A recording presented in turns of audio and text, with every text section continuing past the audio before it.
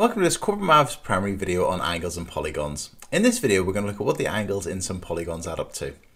So here we've got a triangle. The angles in a triangle add up to 180 degrees, and that's all triangles, whether it's right angles, equilateral, scalene, isosceles. The angles in those triangles will add up to 180 degrees.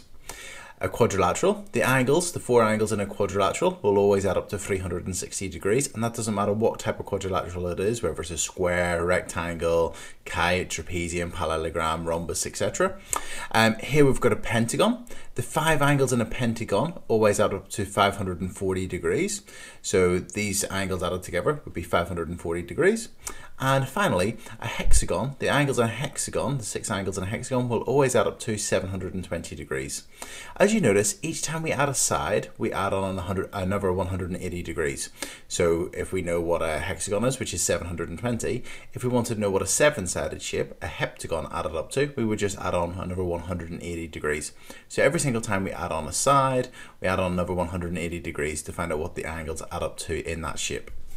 Okay, let's answer a question on angles and polygons. So here we've got a pentagon because it's got 1, 2, 3, 4, 5 sides, and the question says find the size of angle x. So first thing I notice is this pentagon has got two right angles, so I'm just going to write 90 there and 90 degrees there, just because if it's a right angle, it's going to be 90 degrees. Now if we want to find the missing angle in this pentagon, well, I know that the five angles add up to pentagon 540 degrees. So if I add up the four angles that we're given and take that away from 540 degrees, we'll find out the size of angle x. So 160 plus 120 plus 90 plus 90. And if we add these four angles up, we're going to get 0 plus 0 plus 0 plus 0 is 0. 6 plus 2 is 8, plus 9 is 17, plus 9 is 26, so put the 6 down and carry the 2. 1 plus 1 plus 2 is 4. So these four angles add up to 460 degrees. Now if we take that away from 540, that's because that's what the angles in a pentagon will always add up to, so 460, and take those away, we'll find the size of angle x.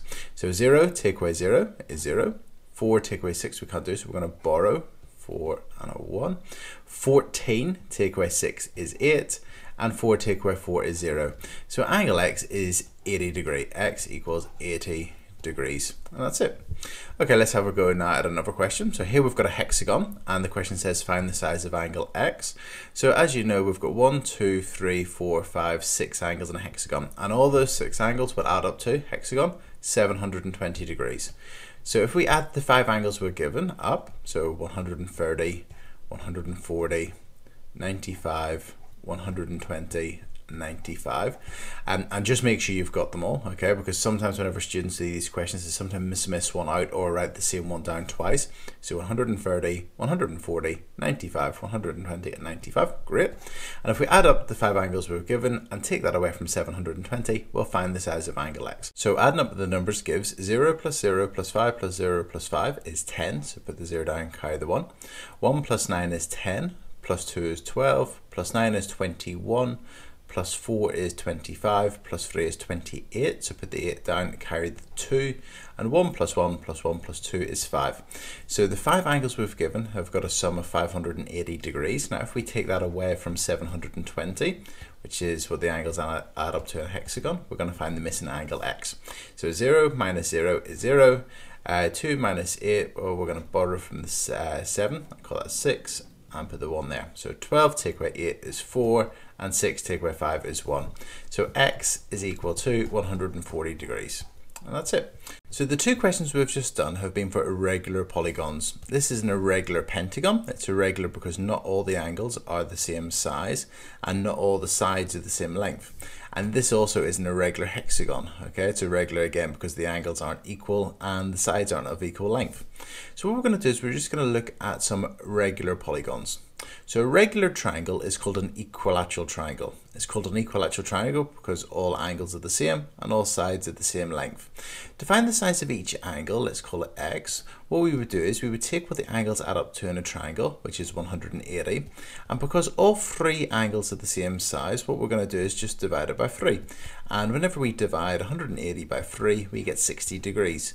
So in an equilateral triangle, all three angles are 60 degrees, 60 degrees, and 60 degrees.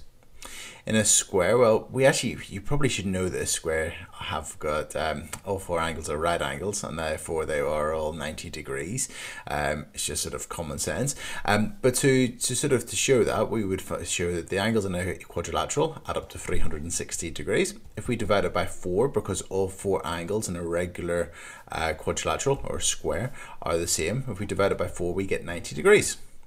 Now what we're going to do is we're now going to look at a pentagon, and we're going to find the size of each angle in a regular pentagon. Now, because all 5 angles are the same, if we take what the angles add up to in a pentagon, which is 540, and we divide that by 5, so divide it by 5, we will find the size of each angle. So 5 into 5 goes once, 5 into 4 doesn't go, carry the 4, 5 into 40 goes 8 times. So each angle in a regular pentagon is 108 degrees. So each of the 5 angles is 108 degrees. And finally, a regular hexagon. Well, in a regular hexagon, the angles add up to 720 degrees. And because there's 6 angles that are all the same size, if we divide that by 6, we will find the size of each angle. So 6 into 7 goes once, remainder 1. 6 into 12 goes twice, and 6 into 0 goes 0. So each angle in a regular hexagon is 120 degrees. So all of the angles, or each of the angles, is 120 degrees. And that's it.